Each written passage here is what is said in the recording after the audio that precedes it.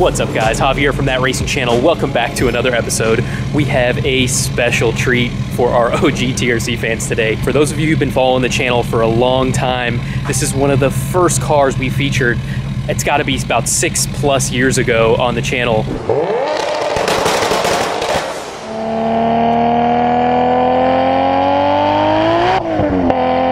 This car's been through a lot of different iterations over the years, and Jose brought it out today to show us the final form of the car. Let's go check it out. Yo, what's up, Jose? What's going on, brother? How's everything? Great to see you. Good to see you Thanks too, for having man. us out, man. It's been a long time since I've seen this car. How long has it been, Javi? Bro, the first time we saw this was what, 6 years ago? About 6 years ago. And it looks quite different now. Yeah, it is totally different. It's so good to see it in its final form, man. Go ahead and pop the hood for us. Sure.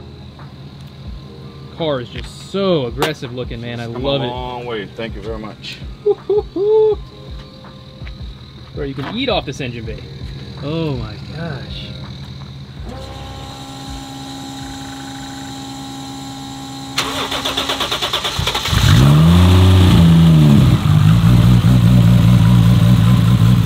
Good old 2J.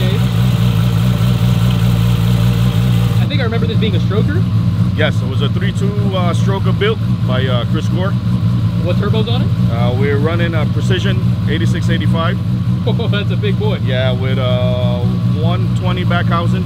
So safe to say this thing makes some jam. It makes some good power. and it makes some good hit too. Hell yeah, man. Yeah. Give you guys a walk around. This thing is just ridiculously aggressive.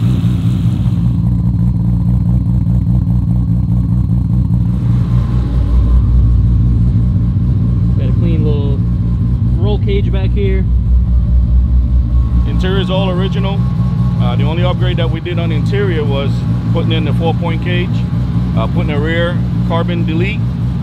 Seats are stock. They're very comfortable. The only difference now is shifter is different because we went with a A340 stage 4, so we actually put a shifter in place. So yeah, last time we saw it was a V160. It was a Supra, V160, right, that we had sitting in this bad boy. Yeah.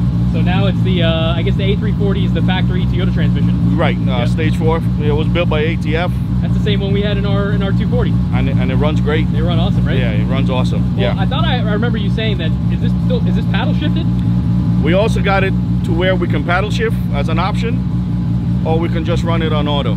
So we have these options on the car. That is so badass. Yeah, and it works flawlessly. Dude, I can't wait to see that. Yeah, absolutely. All right, man, you ready to take me for a ride? Let's go.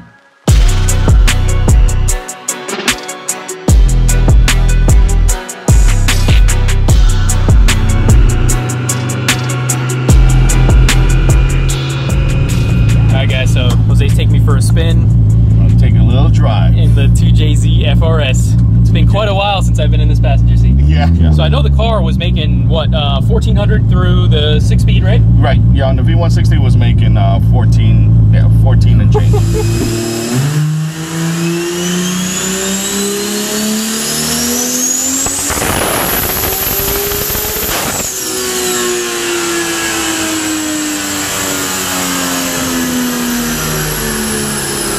That's a lot of jam, buddy. Yeah, man. Especially this thing's tiny. It's like a little baby Supra. It's a little small baby Supra. Yeah, that's what it is. A swole baby Supra. That's so good. And then we decided to just make some changes on the car, and we decided to go with the A340, put it on the auto. Our car did 1200 on the auto, and that's what it's sitting at right now. At about how much boost was that?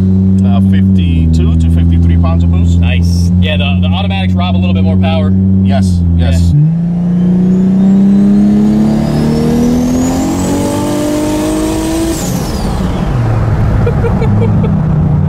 Would you just listen to that sound? I just love that. And something about the 3.2s, they just sound extra magical. They sound, yeah, they're very beastly, man.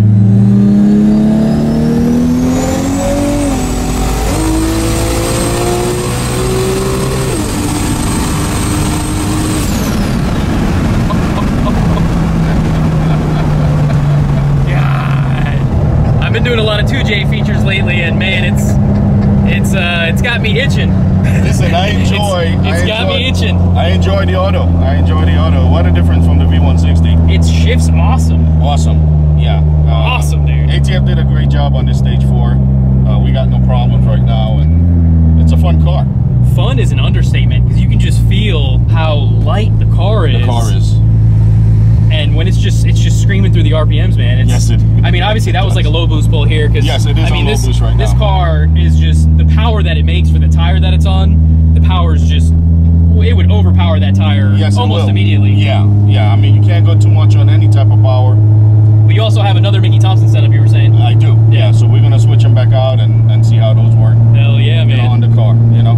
So like the TRC Supra back in the day, you got the little trim pot switch, so you can go up and down and boost, and you know, going anywhere from wastegate all the way to kill mode. We call that the magic switch. Hell yeah, man.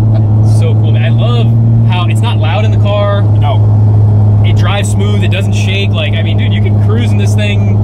I feel like you can daily drive this thing, and it makes 1,200 horsepower. Yes, and you know what? You got AC, you got everything in this car. We're bumping the AC in here. So nothing was cut short in the car. So how does this paddle shift deal work?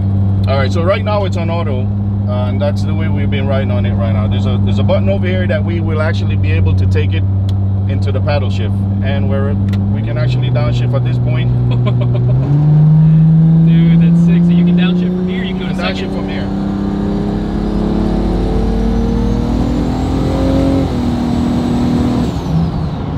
With no issues. That's awesome. You can downshift. That's no awesome, problem, bro. And at this point, we can go right back into auto. Hell yeah, man. So that was a really nice feature that we wanted to add to this build, and it worked out. It worked out good, man. So this thing has overdrive too, which is so sweet, just for like highway cruising. Highway cruising, yeah. Like you can drive this car anywhere. Yeah. The only problem is the tank is small, so you'll have to stop a few times running E85. But otherwise, on that, it's perfect, man. Awesome, dude. So when I was peeking at the engine bay there, I think I saw 12 injector, huh? Yes, this is running. That's 12, a bad boy fuel system, bro. It's running 12 2150s. 12 2150s. 12 2150s. Jesus, bro. Yeah, we're running a well done pump in the back for boost, and the small pumps are all Bosch's for surge tank, fuel tank. Jeez. So we got tons of fuel. So fuel system will never be an issue here. It won't, not at all. That's wild. We got all the fuel the car will need. And I love that the way that you guys did the coil pack. Yes. So Richie came up with that design because, of course, sitting on a 1J head, we didn't have that option of putting a plate in the center. So we just, you know, made up a plate for the side and ran it right along the coil bracket looks super clean. Yeah, it's a super nice job. Dude, so I got to give you huge props. The way this thing drives, it's so sorted, man. You know what? I enjoy driving this car a lot, but what I want to do now is that I want to put you into this seat, and I want you to take it for a drive. Oh, snap. Dude, okay. I mean, I want you to take it out. I want you to have fun with this car. I want you to let me know how you feel behind it. Hell yeah, dude. I'm absolutely down. All right, I can't turn down a 2J ride. Let's do this. You know me, I'm a diehard 2J guy. So absolutely, I know that. I absolutely cannot turn that down. So we're gonna do this right now. Hell yeah, dude.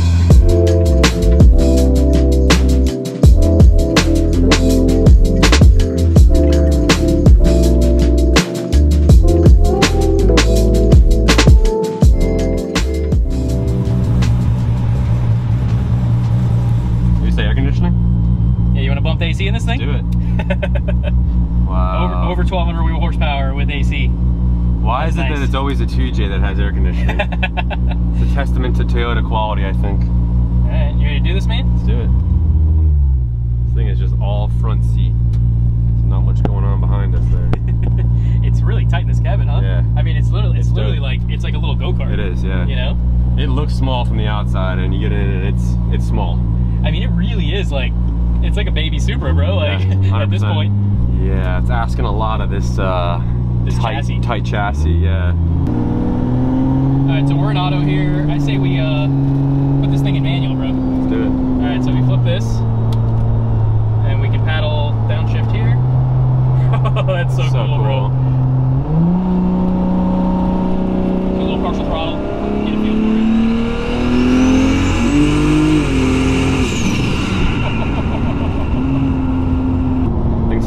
It sounds so good. Sounds nice, man. That pulls hard too. That feels good. I mean, that was light. That was light. Yeah, right light there. throttle. Yeah. What do you say we up the boost a little bit here, huh? I say yes to that. Jose gave us his blessing to turn the boost up. Turn her up a little bit. with that being said, guys, we're absolutely respecting Jose's car. We're not going to do anything too crazy. We're just going to give you guys some really cool sounds.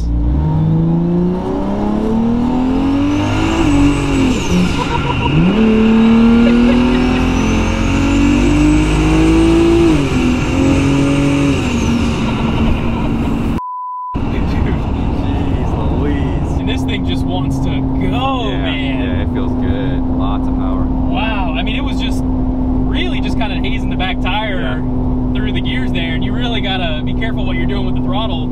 I want to say, because maybe this car is such a short wheelbase, 100%. it really wants to get out on you. 100%, yeah. Oh man, what a blast. But it feels controlled though. Oh, yeah. It's not like a wild kick out in the rear. The power isn't, the boost doesn't kick in wildly. 100%. It's got a nice delivery. Credit to the tuning that was done on this. Oh yeah. The drivability is really good in this car. I mean, this is amazing. So we'll downshift down in a second here. The paddle shifting's freaking sweet. Down in a second.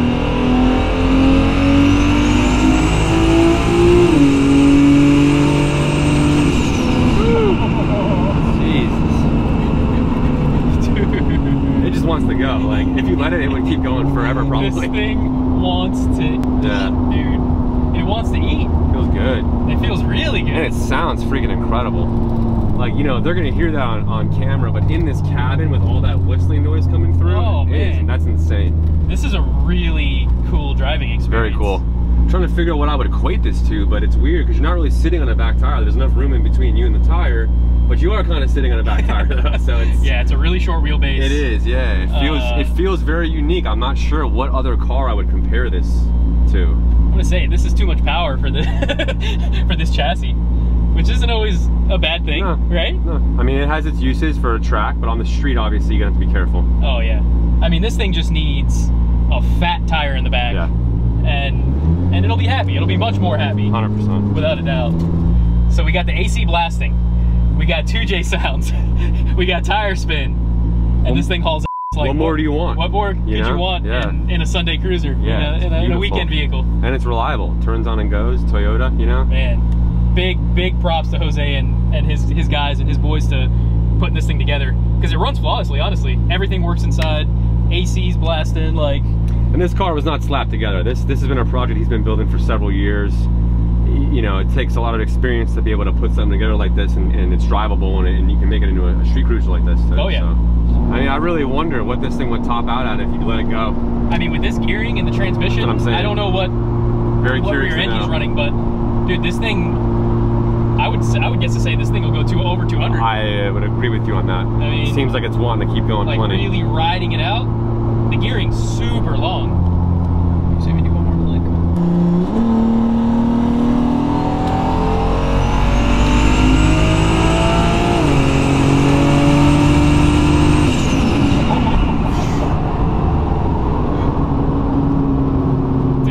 Oh man, this thing's awesome. The sound is just incredible. Love it. From when you're on it to when you let off. When you let off, it has real nice little blurbs coming out the back. And it rips.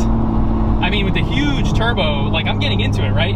It has a little bit of lag, but that helps with traction, honestly. Because if this thing had like a, like a 6700 or something, it would just immediately... Too violent. It would immediately blow the tire. Yeah, 100%. Sure. Go down in a second. See what she's about. Squeeze a little bit.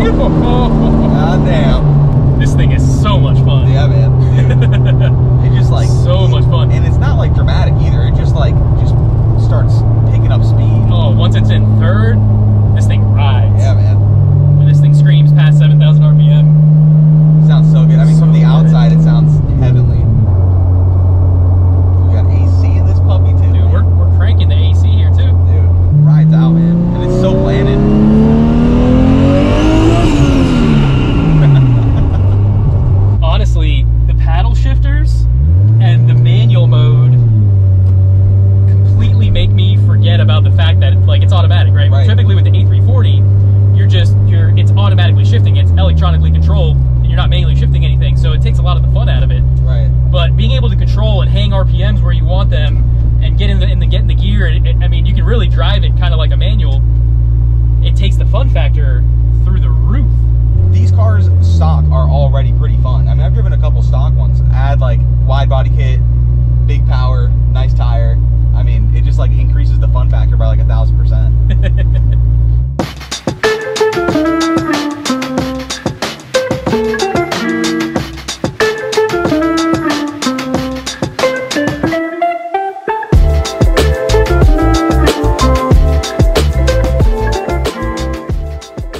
I had no idea this thing's on bags. It is on air right.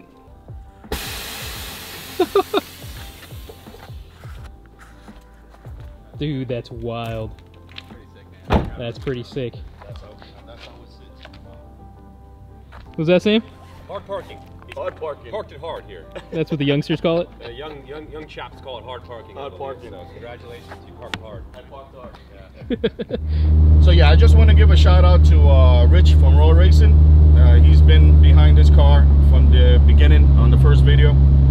He's done all the work to this car, all the fabrication to this car. He did an amazing job. Big shout out to your brother. And Chris Speed, my tuner, he did an amazing job with the tuning. The car runs flawlessly. We have no issues with this car. He's the Haltech man. He's a Haltech man all the way. And you know, Junior wiring, he did a great job with this car. He's got everything functioning down to the AC. So I mean, everything's working. AC, cluster. I mean, everything.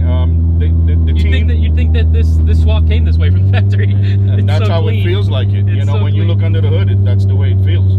So the whole team did an amazing job on this car.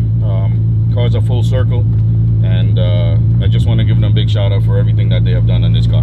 Yeah, man. And so, I mean, it's been a long journey with this car, right? So you've been, I want to say you've been building this thing for what, like 7 years now? About 7 years. Wow. And it's gone through so many transformation, you know, from wheels to exterior to paint. This car was one silver when we first did the video. Yeah, I remember that. It's now the 2020 Supra silver. No way. Yes, sir. And that's awesome. And then we decided to get some bigger tires on the car to get a better feel on power. 315s or something? Yeah. And we'll have to plug a clip, like just looking at this car, like dead from the rear, and it's just so wild how much tire you guys fit on this thing. And we did that to get that. You know what I mean? We went with a Rallyback V2 wide body kit. I love the kit. I think it's a clean looking kit. And wheels by CCW, beadlock. Big shout out. So you know, everything came together well. Yeah, the CCW set it off, man. Yeah, it actually It's did. not often you see the beadlock CCWs. No. And I'll tell you, bro, that touch is just it's perfect. That's absolutely.